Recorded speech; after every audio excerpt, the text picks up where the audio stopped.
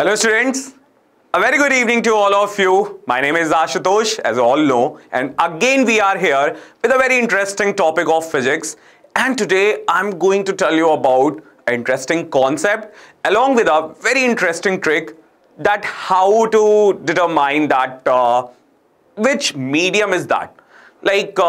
Basically what I saw, most of the students get confused with this part. Sir, how to decide which one is a denser medium or which one is a rarer medium?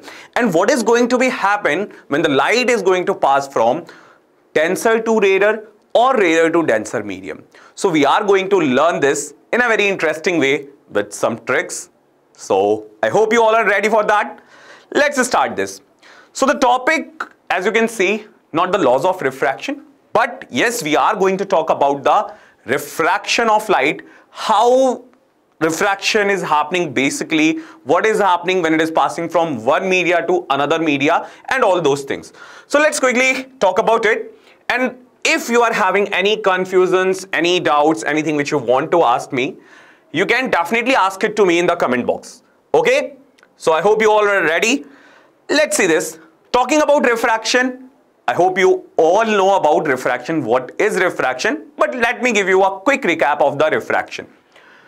So, the bending of light from its path in passing from one medium to the other medium, that is known as refraction. So, in a simple word, मैं क्या कह सकता हूँ? मैं simply इसको define कर सकता हूँ कि जब light एक medium से दूसरे medium में pass हो रही है, तो उसके path में जो changes आ रहे हैं, जो वो deviate हो रही है अपने original path से, that is known as refraction of light. You can see a simple example also here. Light is coming from substance 1 to substance 2. That substance 1 and substance 2 can be anything. Air to water, glass to water, water to glass, oil to water, any medium. But there will be the difference in the refractive index will be there, right? Then only the refraction is going to be happen. And we know that अगर एक medium oil एक medium water है, तो उसमें speed of light definitely अलग होगी, right? So what is going to be happen when the light is passing from one medium to another medium? If you see the original path of light, this will be the original path, making the dotted line. There is a deviation, and this deviation is known as refraction. Now, the main thing why we are here, to understand first that why this refraction is happening, correct? So as I already just gave you the hint, this is happening because of the change in our speed of light, correct? So always remember, there is a concept which says that light always selected the shortest path to travel, okay?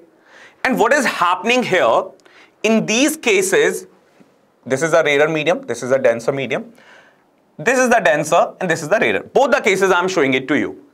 Now if you see, in this case, when the light is passing from rarer to denser medium, what is happening here? Light is moving towards the normal, and in this case denser to rarer, it is going away from the normal. I will give you a very simple easy trick how to remember this. See, it's not that much tough that you cannot remember it, but I'm giving you the trick itself by which you can recall it very easily. You not have to think for a minute or for a second. So remember a word which is a very simple word, draw. Correct? Very simple and easy word. Okay? So denser to rarer, when it is moving, it always moves away from the normal. AW means away from the normal.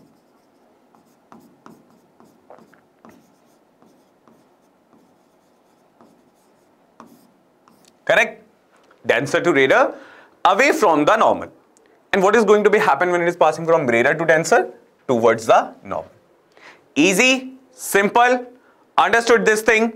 And why this change in a path? Why this is happening if someone asks you?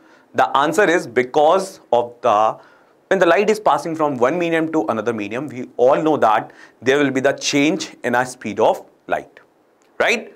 So in air or in vacuum, we know that it is maximum 3 into 10 to the power 8 meter per second. But as soon as it is coming in some other medium, its speed is going to reduce, right? And accordingly, we are going to decide which one is denser, which one is rarer medium.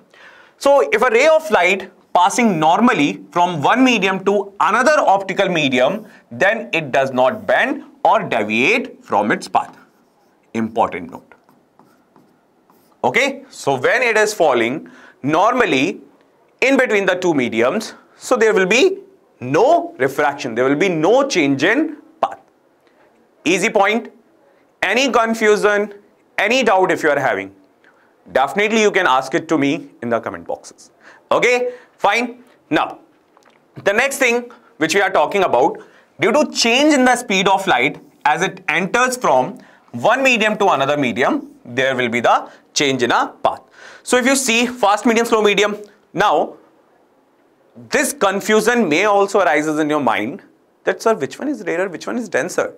Rarer medium is the medium in which the speed of light is more in comparison to the other medium. Okay, and denser medium is something where the speed of light is less in comparison to the another medium. So that's how we are deciding it. Some illusions which we are able to see, that is happening because of the refraction. And why this is happening? Again, the same concept. This is the concept where what is happening, you can also do this. Take a beaker, fill it with a water and place a coin. So what you are able to observe there, coin की जो position है वो थोड़ी ऊपर दिखेगी आपको.